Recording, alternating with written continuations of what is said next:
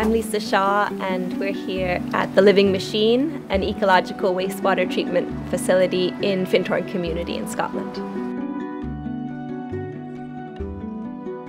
Together with my husband and my dad, we started a business called Biomatrix Water, and we're really focused on nature-based solutions to solving water problems and water challenges in the world. Well, this actually came out of work that my dad had done for many years. He had worked with Dr. John Todd, who was really one of the founders of this idea of putting whole systems together. And instead of using chemicals for wastewater treatment, for example, he would use the plants in greenhouses. Well, let's combine aquaculture with plants, with worms, with wastewater, with food. And then because my parents had such a connection to Findhorn, having met and married here, they wanted to bring the Living Machine to Findhorn.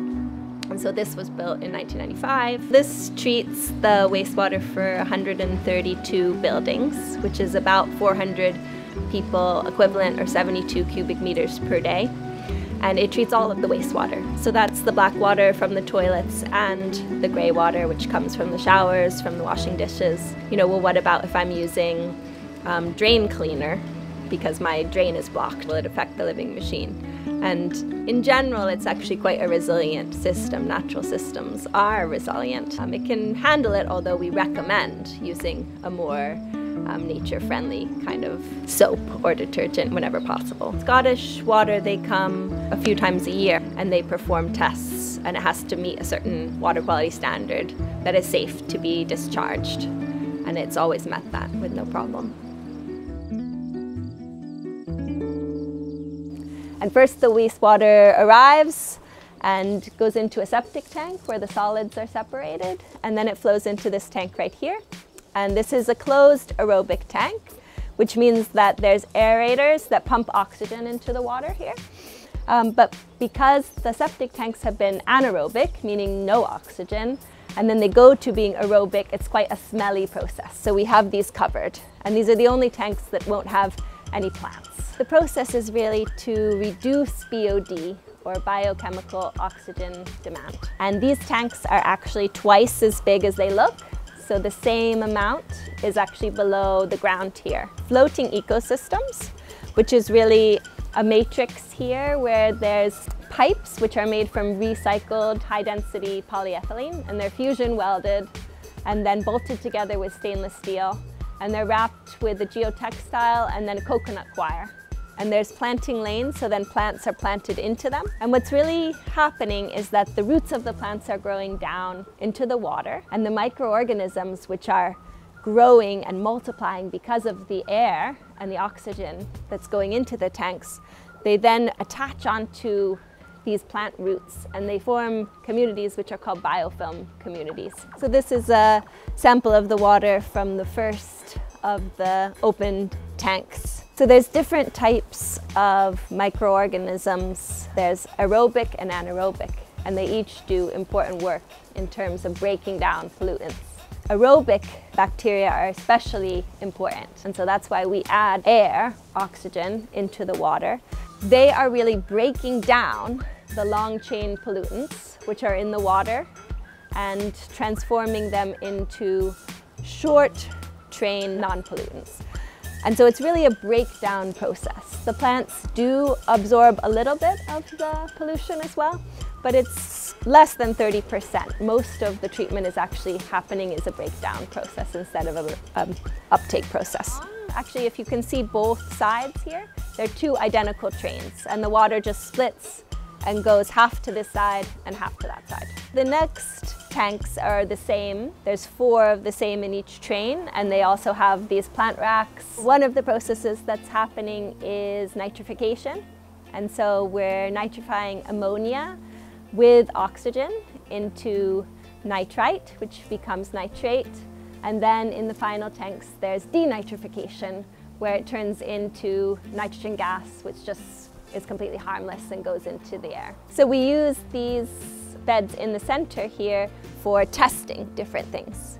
And there was a project that we were doing recently where we needed to test how long the wastewater needed to stay in a treatment system. And so what we could do was we could control the length of time that the water would stay in this. The plants do not need to be replaced, but sometimes we do give them a haircut. But what's really important is the roots of the plants. It doesn't actually matter that much if they're dying down a bit in the winter, because underneath those roots are still healthy and living, and in the spring the green shoots will come up again. Now there's a change. These tanks right here do not have oxygen in them anymore. All of those microorganisms that have multiplied with the oxygen, all of a sudden they start to starve because they don't have oxygen and they die. And then they sink down to the bottom of these tanks. And at the bottom of the tank, it's actually conical. And we take those dead sludge and we actually put it back into the beginning of the tank where it goes through it again. And what you see floating on the top of the tank here is azolla, and it's really here to prevent algae from growing in the pipes and clogging them up, because the sunlight, if it just hits water with no aeration, will grow algae. From that tank there, where there's no oxygen and all of those microorganisms have died and settled down, as you can imagine, the water now is much cleaner. And so the final tanks are really about polishing. And so what you have is an anoxic tank, which is actually a combination of kind of the anaerobic and the aerobic. And so in the center, there's a little bit of air and there's some rocks in here. And the bacteria, they grow onto those rocks. And then around the outside, there's no air. And they filter through the rocks, goes again from that tank into the next tank and into the next tank, and just being gradually more and more polished and more clean. After the bacteria had died in the conical tanks and settled to the bottom, there would actually be this new bacteria that were multiplying again in these tanks, because there is a little bit of oxygen in there, and so they create that foam, and it's a completely natural part of the system. This plant that you see here is actually papyrus. So famous for the Egyptians having used it for making paper, but it's also a great aquatic plant. So now that it's gone through the final polishing tanks, the water quality is really excellent, and it meets the standards for water discharge within the UK. You can see that this is just a little pond that shows what the water looks like when it comes out. And there's fish living in that pond, and that's a good sign. Well, the water could be used for recycling. Some living machines, the water goes through an additional treatment step, which is to disinfect it with ultraviolet light. Here in Scotland, they decided that we have a lot of water. It's quite a rainy place, so there wasn't such a need for water recycling. So it is just discharged to the land. So one of the great advantages of nature-based solutions like the living machine is that there actually is very little that's needed in the way of maintenance itself. It's a very healthy and robust system. Well, there's a few benefits to using a living machine instead of conventional wastewater treatment. One of them is it actually uses much less energy. Another is that it's using plants as the main workhorses of the technology. This is actually a very popular place for insects and spiders. There's different forms of wastewater treatment depending on the amount of footprint that you have in terms of nature-based solutions. And if people have a large area of land, then they could use a different treatment option, which would be using a constructed wetland, also known in the UK as a reed bed. That actually uses even less energy. And if you even had a slope, it wouldn't have to be powered at all. And the wastewater could just flow through that.